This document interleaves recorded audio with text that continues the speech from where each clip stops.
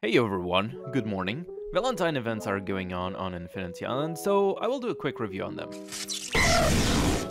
First thing, there is double drops going on, which means on any Dynamax adventures, normal or elite, you will get double the resources for spending your energy. So that means you can just come over here on your Pokemon on the rank up or star up option, and any resource that you want to raid over here. So let's just say that I want to raid physical attack for my Excadrill, and I will do a Blitz times 10, and it will give me double the resources, at least related to the resources of the maps. So as you can see, I'm getting 2 cards instead of 1, even though related to the event items, the holiday coins, you only get 1. Speaking of the event items, let's take a look. Valentine Pokemon. So it's basically the same event that usually has like on the holiday events, but everything is pink.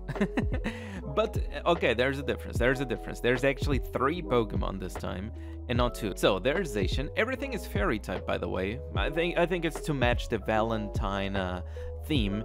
So everything is fairy type. We have a Zacian, so which promises to be a very strong Pokemon. It's a $300 Pokemon. Then we have Diancie, which can be a $15 to $25 Pokemon. I'll explain a little bit further. And then we have a Gardevoir, which is the free Pokemon to obtain. Even though Gardevoir, you can also get it in the Safari, so it's not something I would actually recommend. So, same logic as all the other events, you can obtain the free currency, the holiday coins, and you can obtain the coupons. Coupons are by recharging, and this one is by raiding the maps, as we saw a while ago. The exchange for the coupons is pretty much the same. As you can see, we can obtain a Zacian over here, and then the normal exchange for the holiday coins has an extra Pokemon over here. There's a little bit of a catch. The Gardevoir costs 180. If we go over here to the bonus drops, this is the limit that you can actually get every day. So you can only get 60 of these holiday coins or these hearts every day. The event will last for 3 days, which means that you can indeed get 180 and get Gardevoir. But as you can already understand, those 3 days are not enough to get Diancie.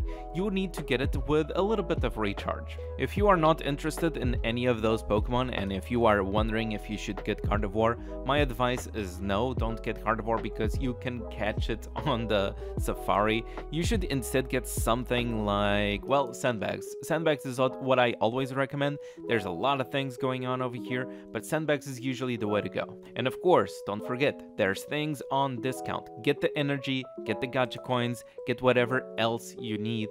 You always have to save the diamonds for these kinds of events like that. So I was talking about Diancie. Diancie requires 230 hearts, which is 50 more than Gardevoir. And in order to get these 50 extra hearts, the only way would actually be over here on the Supreme Exchange and exchange coupons all the way into hearts. So technically, if you are needing 50 hearts, it means that you would need 25 coupons. Now, there's other events going on that you can get coupons, and let me tell you about that. I gotta say that coupons is only recharging, and in my opinion, for the way that you would get the most out of your buck if you really want a Diancie, would be to do 2 times this one, but on separated days, because right now it's weekend, so we do have Lucky Star event going on. For those who don't know, with $5 you can just go and get all of these 3 rewards, because you can participate on Lucky Star. So $5 today, $5 tomorrow, that's $10. And $5 today, $5 tomorrow, you get 5 coupons today, 5 coupons tomorrow. Remember that we need 25 for that Diancie, so you still need 15. That's where the cash bundles come in, because there's also limited offers for this weekend, for this event of Valentine's, and for also $5, which would not count for the Lucky Star, by the way. Like, the bundles usually don't count for the Lucky Star because they don't count as a normal recharge. So for an extra $5, you get 15 of those coupons, so it makes the 25 that you need.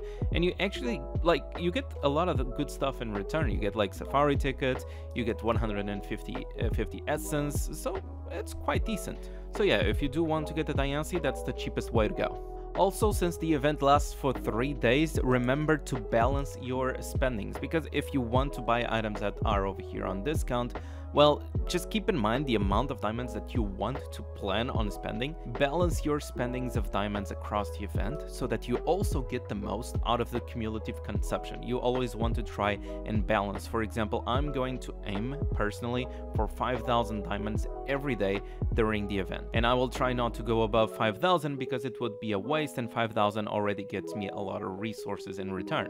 By the way, yesterday on stream I did these two. We have a Mega T-Tar with Sandstream over here, and then we have an Angry Mole. An Excadrill, shiny Mega Excadrill, which honestly is very nice. It's still under development. It still needs a little bit more physical attack. Then again, it also has access to Sword Stance. I will have a little bit more of this probably during the week or just on the next live stream, so yeah, stay tuned. My goal would be to get this Angry Mole to 110,000 power, but it will be hard. It's an S rarity Pokemon. It only has 628 of total strength compared to everything else, because usually power is also according to the stats, usually to the base stats that a Pokemon can have. So technically on a Pokemon like Mega Ash Greninja that has a total of 780 total strength, it's much easier to power up compared to this Pokemon that has less total strength. This was the video. I hope you guys have an awesome weekend, and if you enjoyed, don't forget to leave a like, subscribe, all that good stuff, and I'll see you guys on the next video.